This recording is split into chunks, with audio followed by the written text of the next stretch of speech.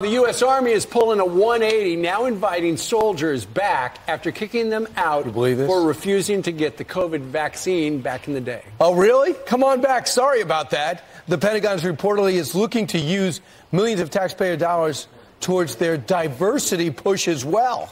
Peter Doocy is live at the White House to tell us more. Peter?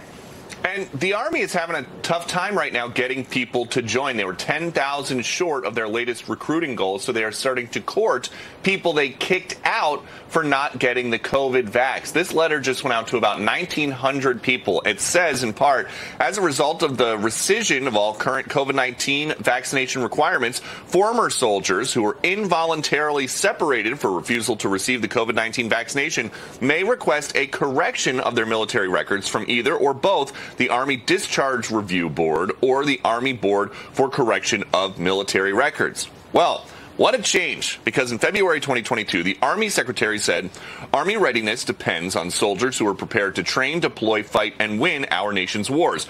Unvaccinated soldiers present risk to the force and jeopardize readiness. We will begin involuntary separation proceedings for soldiers who refuse to receive the vaccine and are not pending a final decision on an exemption.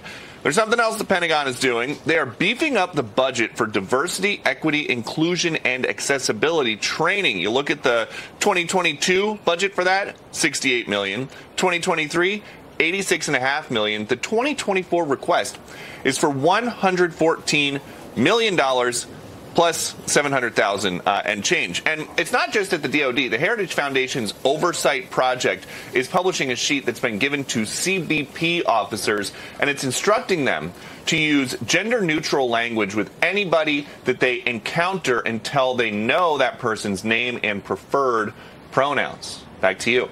So, Peter, unbelievable. Peter, are these instructions from the White House, or are these from Pentagon brass saying, okay, this is how we're going to operate this joint now?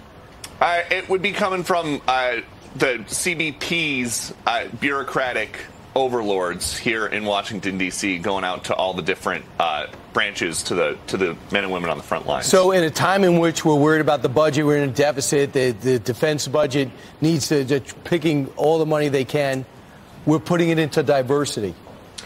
Well, they might be worried about potential wars in the Middle East growing and in the South China Sea starting, but they're not there yet, so they've got some extra money laying around.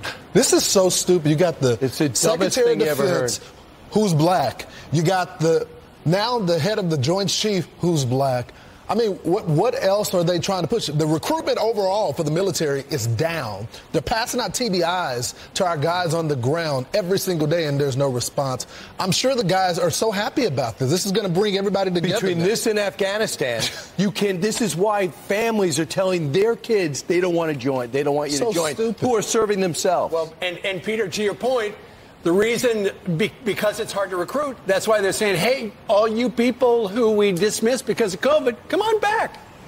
But even with that, that's only about 1,900 people in the Army that got this letter. They were 10,000 short of their recruiting goal for the last fiscal year. And so it would make a dent in it. And certainly 1,900 people who are willing to serve their country, that is a lot. But it is short of the Pentagon's overall goal here. Every branch except the Marines. All right. Thanks, Peter. They really have messed this up, right? We're going to kick you out. You didn't get a shot. And so we have fewer men and women that are defending our country. So now they're asking them to come back. Look what's happening in sanctuary cities. We need to be a sanctuary city. We need to be welcoming of everyone. Oh, well, when they send everyone, then they're like, oh, we don't want sanctuary status anymore.